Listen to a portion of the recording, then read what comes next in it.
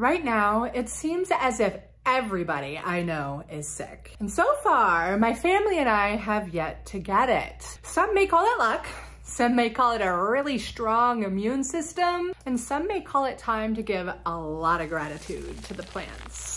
And while there are tons of herbs out there that can strengthen your immune system, how in the heck can we make it yummy enough to actually want to take those herbs? Or even more challenging than that, you might be wondering how in the heck you can get your family and your kids to take them. So stick around, because inside this video, I'm going to share my 3 best tips to get herbal remedies in my kiddo's body. And I'll even share the most irresistible immune boosting recipe yet.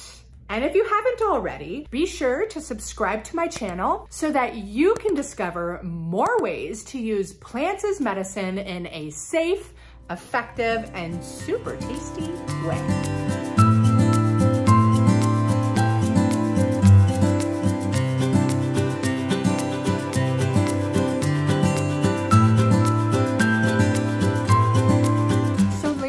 Everyone I talk to has been sick, whether it's COVID, colds, flu, or who knows what in the heck. They're all just sick. And it's nuts. I feel so fortunate for my family and I that so far we've remained well. I do feel like our time has got to be coming soon though. Though when I say that, everyone I talk to, it's been via text or social media, because I'm super fortunate that I pretty much don't go anywhere, or I have no life.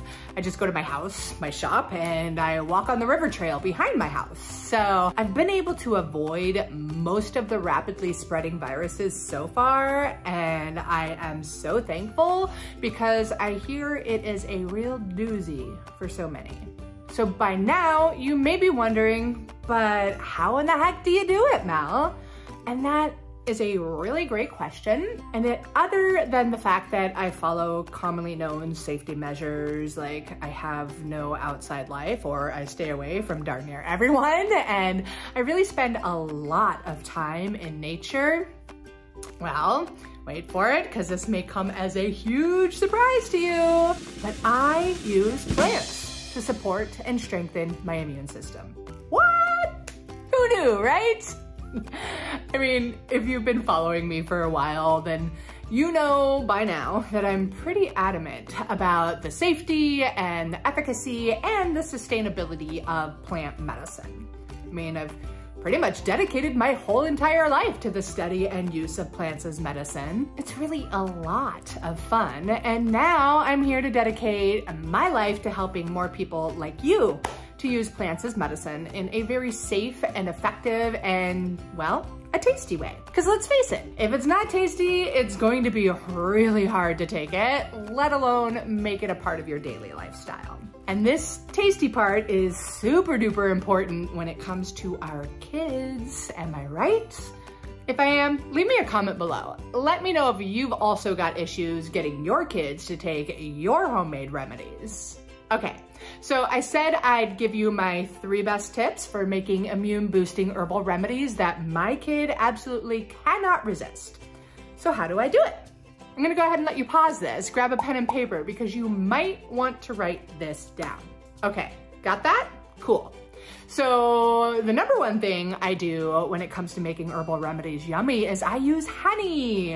And there are several reasons why I use honey to get herbs into my family's body. The obvious one being, honey is friggin' yummy, right? And it's also a really good preservative to infuse some of those not so yummy herbs into. Then you can just add it to a cup of tea later and you're pretty much golden. You get the medicine of the herbs you're using and you're good. And another reason I use honey is because it's jam-packed with health benefits on its own. When you're using a local raw honey, you're also getting tons of phytonutrients.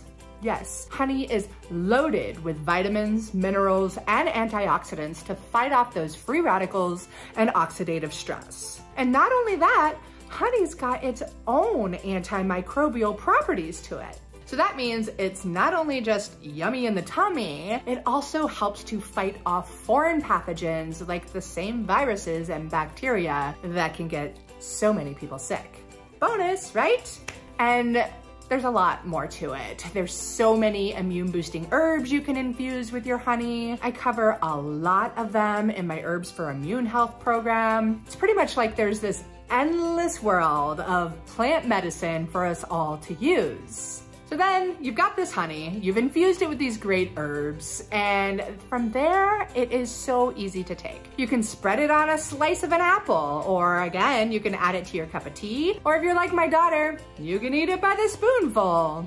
Really, just do whatever makes you happy. Are you ready for the second yummy herbal remedy tip? Cool, so here it comes. Another way I get my daughter to take some really rockin' immune boosting herbs is to make a glycerite tincture out of them. A what, you say? I say a glycerite. So it's not really a tincture, but it is very similar to a tincture. And if you don't know what one of those are, they're basically an alcohol and water-based extract of a plant. It's a really great way to get the alcohol and water-soluble parts of a plant out of the plant. And that way you get to make great medicine and put them into your body. But the problem becomes when you have kids, it can be really harsh for them, or they just really hate the taste of the alcohol. Understandably so, because it's not always so delicious. So in this case, I like to make a glycerin extraction for my daughter, and she happens to really love glycerin with echinacea. So much so that this past summer, we were out on a rafting trip and we brought along one of her friends. I check in my rear view mirror of my mom van and I see these two little 8-year-old girls just dropping tinctures into each other's mouths, like totally dosing each other with herbal remedies. It was pretty hilarious.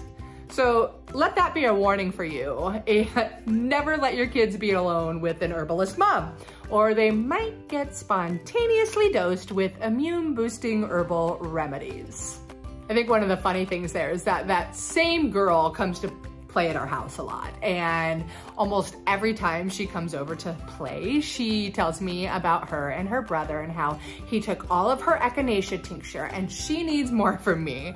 It's really, really cute and I love it. Okay, so far we've talked about herbal honeys, we've talked about herbal glycerites, two excellent ways to get herbal medicine that actually can happify your taste buds into your body, which again is really, really important because if your taste buds aren't happy, nobody's happy. And then you're not gonna take the herbs because they're just gonna collect this dust in your cabinet. Then you're gonna think that herbs don't work. And then you're gonna be running to the drugstore to catch all of that mystery junk that has that bright red or oddly green or blue or whatever kind of syrup color. I mean, it's gross. And it's seriously not what we're looking for. Okay, that's a bit of my soapbox moment. And now my temporary rant is over. Thank you so much for understanding. Let's get back to making irresistible herbal remedies that can strengthen your immune system and nourish your body too. So this next one is an absolute favorite, and it's pretty much a great superpowered magic trick. You ready? I make elderberry popsicles.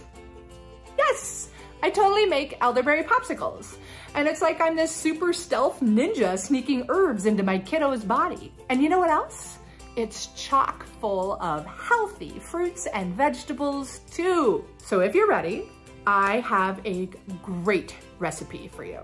Okay, you ready? Because here it comes, pen and paper. I use half a cup of elderberry syrup. If you don't know how to make your own elderberry syrup, I have a blog post about that. I've also got a DIY elderberry syrup kit over at mountainmells.com that you can order. I'll link to it in the notes below. It's super easy to make, super duper yummy. You save a lot of money compared to buying elderberry syrup on the store shelves, and those are nowhere near as potent as making your elderberry syrup from this kit anyways. Okay, so you got that half cup of elderberry syrup. Then you're gonna use 1 cup of fresh or frozen organic blueberries, 1.5 cup fresh or frozen organic strawberries, half a cup of beets, because veggies, 1 cup of greens, also a great way to get your veggies in. You can use kale, you can use your beet greens, you can use spinach, whatever you need. You can do half a cup of coconut milk. I like to do homemade coconut milk. Bring on 1 cup of fresh pressed apple juice and 1 tablespoon of fresh lime juice. You're gonna pour all of that goodness into your blender, blend it on up, taste it, adjust it to your liking. If you need it a bit sweeter, you can add more apple juice or more of that tasty antimicrobial honey we talked about. And when it's perfected and happifying the heck out of your taste buds, you're gonna pour it into your favorite popsicle molds and freeze it overnight. The next day, you will have kiddos filled with joy and boosting their immune systems, which is pretty ideal during a pandemic and even when we're not in a pandemic. So I really hope that you try this recipe, and if you do, please leave me a comment about it below. Let me know how you liked it or your kiddos liked it. And if you found this video to be helpful, please share it with your friends and give me a big old thumbs up down below. That way, together, we can make herbalism, #spread like wildflowers. Oh, and if you're ready to make even more tasty immune boosting remedies, you'll definitely want to grab my Cold and Flu Busters in Your Kitchen Cabinet download. I share a bunch of medicines you've already got and recipes for them as well. And I'm about to have a very exciting class come up. It's all about the secrets the big drug companies don't want you to know. Here's a hint. There's medicine all around you. You can register for the class at theherbalistpath.com/big secrets. And with that, I thank you so much for taking the time to tune into this video. It's absolutely my honor and greatest pleasure to share this stuff with you. Enjoy your journey down the herbalist path.